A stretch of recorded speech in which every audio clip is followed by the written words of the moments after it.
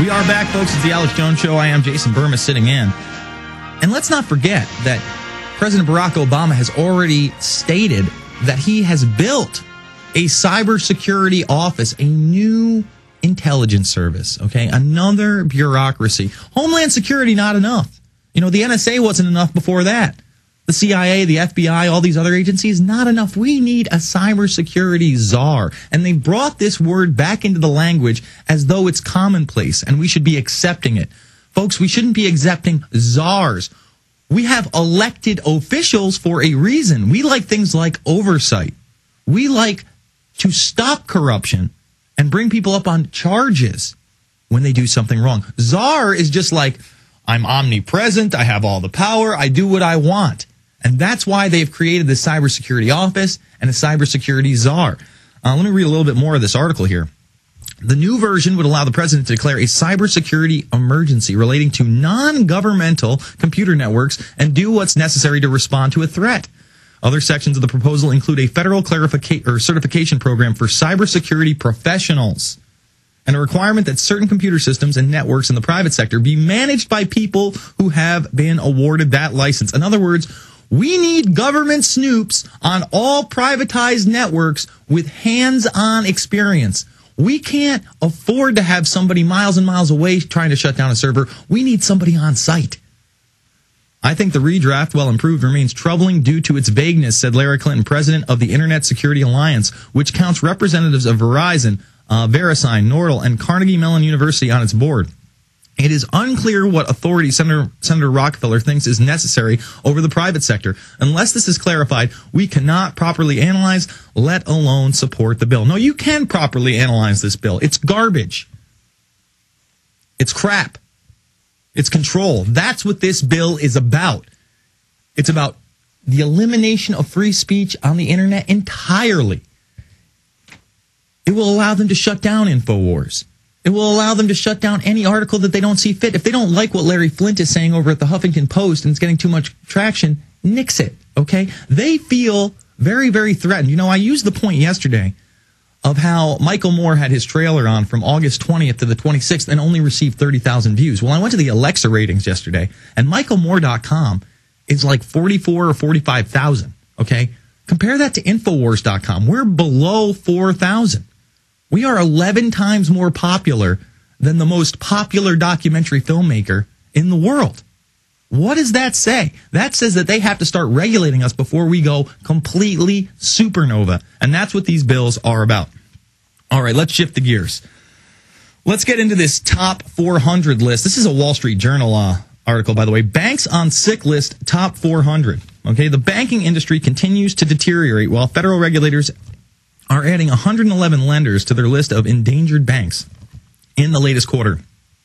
Even the economy shows signs of stabilizing. That's a total lie.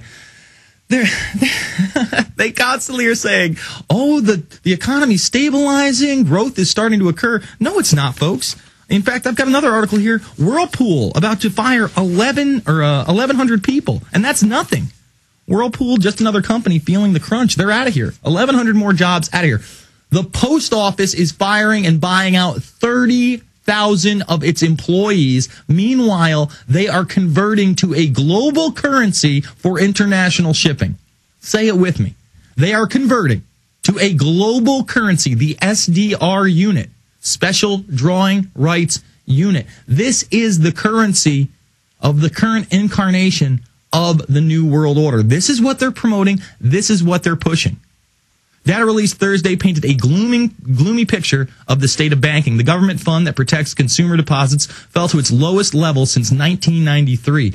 The continuing woes, which come despite trillions of dollars in government rescue financing and rebounding stock market, raise questions about how quickly the economy can revive.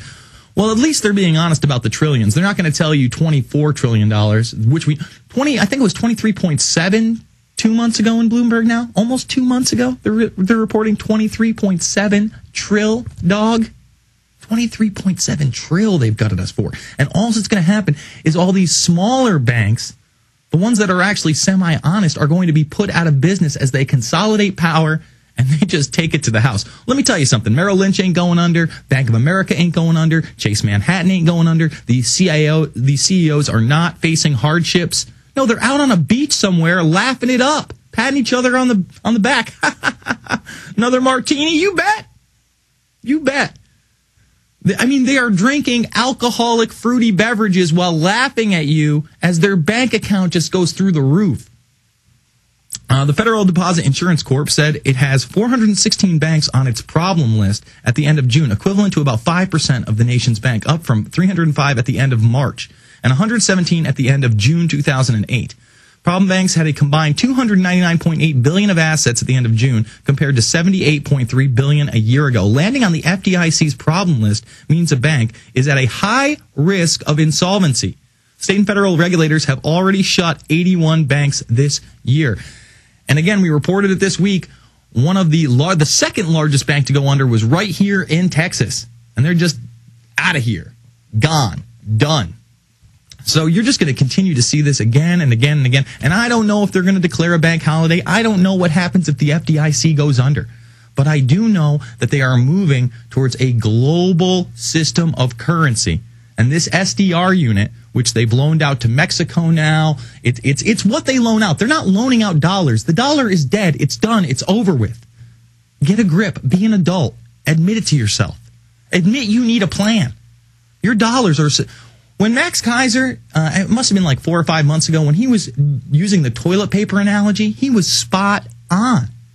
And how are we going to communicate with one another as this happens if they shut down the internet? Let's not forget either, because a lot of people still think that, they don't surveil everything we do on the internet. Look, it came out in Hepting versus AT&T. Over 40 officials blew the whistle, Mark Klein being one of them, that everything you do on your cell phone and on the internet is tracked, traced, and databased by all the major companies, including AT&T, Verizon, Sprint, you name it. Jason, how does that work? It's very easy. Everything goes through a line, a physical line. Information goes over fiber optic cables, okay? So they just split the fiber optic cable. They send it into the secret room in a room full of servers. Everything is copied verbatim. It doesn't have any distinguishing what's allowed to be copied and what's not.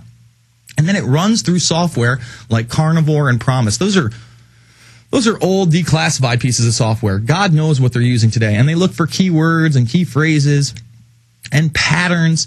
And everything you do is being categorized. And it's going to jump to another level as soon as Microsoft launches their Project Natal, where they literally put a face scanning voice recognition camera in your home. You are the controller. It's hooked up to the internet all the time, unless you unplug your Ethernet system, and most people won't be smart enough to do that.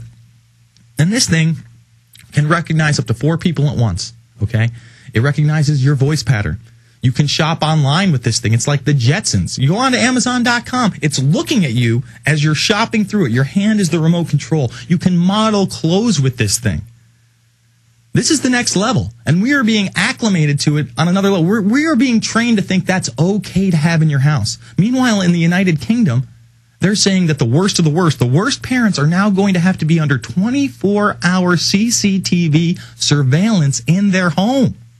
In their home. Their very own residence. And if you don't think that that's come to the United States, it is. Everything that happens in the UK eventually gets here, and everything that happens here eventually gets to the UK. We are the model. Meanwhile, we love China's slave state. We can't get enough of the way that they treat their workers, their one-child policies, and we move closer to that as they start to wear our blue jeans and slurp down our Coca-Cola. It is this motion towards a global society, towards one world. And that's what the elite continue to push. All right. I've harped on the banks, I've harped on the economy, I've harped on the cybersecurity. It's time to get into swine flu. Now, if you've been listening this week, I've been ranting and raving how you can't get higher than level 6. Well, apparently, the WHO is announcing in Spain that they are higher than level 6. Weird, right? I'm holding an article out of the Costa News right now. Hospitals gear up for flu epidemic. And right here, this little excerpt, as each medical facility puts its protocols into action, the health authority continues to keep its 24-hour hotline, and the World Health Organization has raised its pandemic alert level to 6.2. 6.2? Wait a minute. You're not supposed to be above 6. This is about fear-mongering. This is about trying to get people even more overhyped about the situation.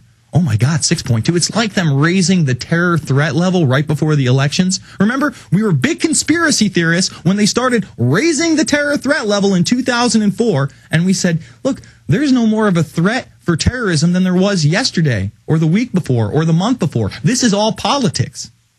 This is about fear-mongering to the American public, because it didn't really matter that John Kerry won the election. That's right, John Kerry won the 2004 election, folks. I mean, count the ballots. But then he bowed down the next day after they rigged it. He didn't challenge it. He didn't say, hey, I want to see my votes over in Ohio. Hey, I want to see where they had Diebold systems. He said, you know what? My skull and bones brother's going to make a great president for the next 4 years. I love him. My second cousin on one side, my eighth cousin on the other, George W. Bush, our savior.